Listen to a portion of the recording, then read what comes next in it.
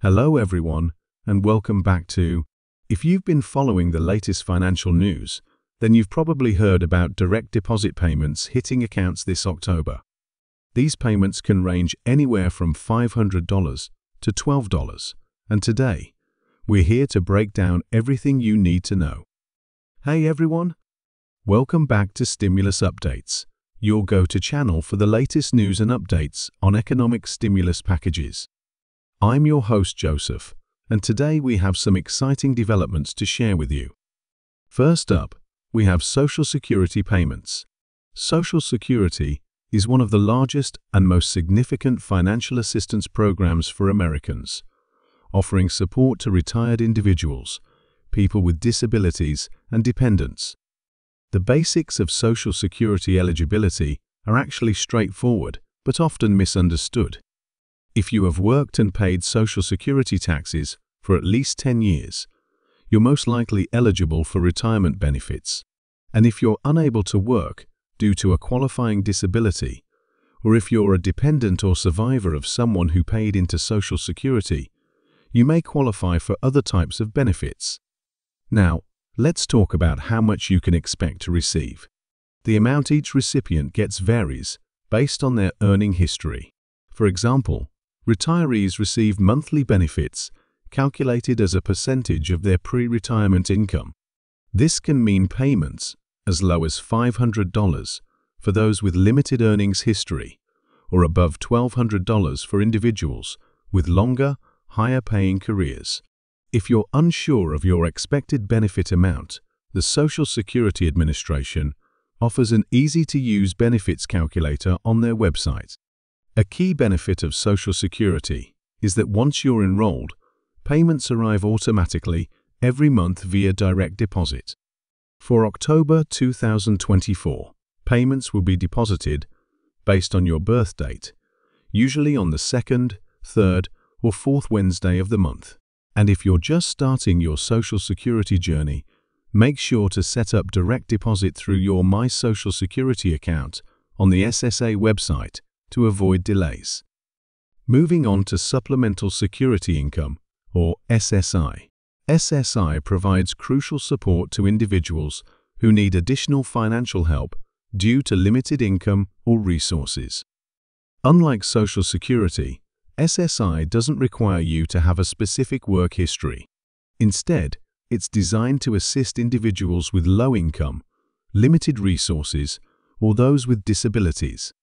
If you're struggling to make ends meet, SSI could provide the additional monthly support you need. In 2024, the average SSI payment is about $914 per month for individuals and $1,371 for eligible couples. These payments are consistent, helping recipients budget month to month. For October, the payment will typically land on the 1st, unless that date is a weekend or holiday. In that case, it will be issued on the last business day of the previous month. To apply for SSI, you'll need to go through the Social Security Administration. You can apply online, by phone, or at your local SSA office. Make sure to bring documentation of your income, assets, and, if applicable, medical information about any disabilities you may have. Another popular source of direct deposits, especially for families, is the child tax credit, which was expanded in recent years to support households with children. The child tax credit provides financial support to parents or guardians with children under the age of 17. For qualifying families, this credit can offer significant monthly payments. In recent years, it has translated to between $250 and $300 per child each month, which adds up over the year to help cover expenses. Eligibility for the child tax credit is based on adjusted gross income, AGI. For single filers, the maximum AGI to receive full benefits is $75,000. For heads of household, it's $112,500, and for married couples filing jointly, it's $150,000. If your AGI is above these limits, you might still qualify for a partial credit. Most people who filed taxes in the past 2 years and meet the AGI limits will automatically receive monthly CTC payments via direct deposit. However, if you didn't file, you may need to use the IRS non-filers tool to register. Double-checking your eligibility can make a big difference, so don't skip this step if you haven't been receiving these payments. Now, let's talk about an exciting option outside of government benefits: bank promotions and bonuses. Several banks are offering promotional bonuses as high as $1,200 for new or existing customers meeting specific criteria. Many banks, credit unions, and financial institutions offer cash bonuses to attract new customers or reward existing ones. These promotions can vary significantly in terms of requirements. For example, some banks might require you to set up direct deposit for a certain amount, while others could have minimum spending thresholds on a new debit card. Each bank has its own unique eligibility requirements, and it's important to read the terms carefully. For example, a promotion might require you to deposit at least $5,000 within 30 days of opening an account, or make a certain number of purchases each month.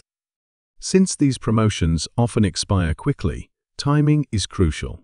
If you're interested, make sure to sign up before the deadline and follow all the specified steps to secure your bonus. Checking with a bank representative can also be helpful to confirm you meet all the eligibility criteria. Ensuring your direct deposit information is up to date is critical to receiving your funds smoothly and on time. Whether you're receiving Social Security, SSI child tax credit payments, or taking advantage of bank bonuses, here's how you can keep your information current. If you're receiving Social Security benefits, updating your direct deposit information is simple.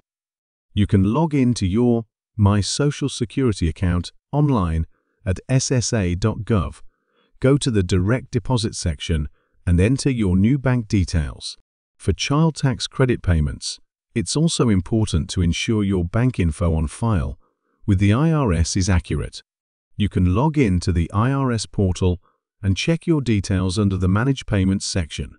An incorrect or outdated bank account could mean significant delays, so double-checking is worth it. If you're setting up direct deposit as part of a bank promotion, be mindful of the account requirements.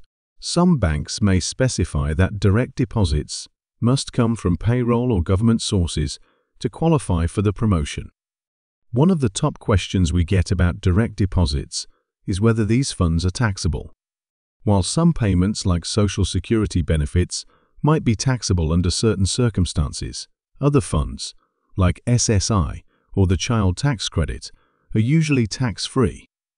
Social Security benefits are generally taxable only if your total income, including half of your Social Security, exceeds $25,000 for single filers or $32,000 for joint filers. If you meet this threshold, you might have to pay federal income tax on a portion of your benefits. SSI and child tax credit payments are designed to be non-taxable, so they won't increase your taxable income. This is a huge relief for many families who rely on these benefits to help cover basic expenses. Thank you so much for joining us for today's detailed guide on October 2024 direct deposit payments.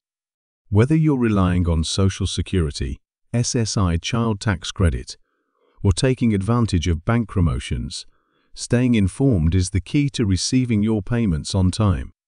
If you found this guide helpful, don't forget to like, subscribe, and hit that notification bell to stay updated with our latest financial insights and resources.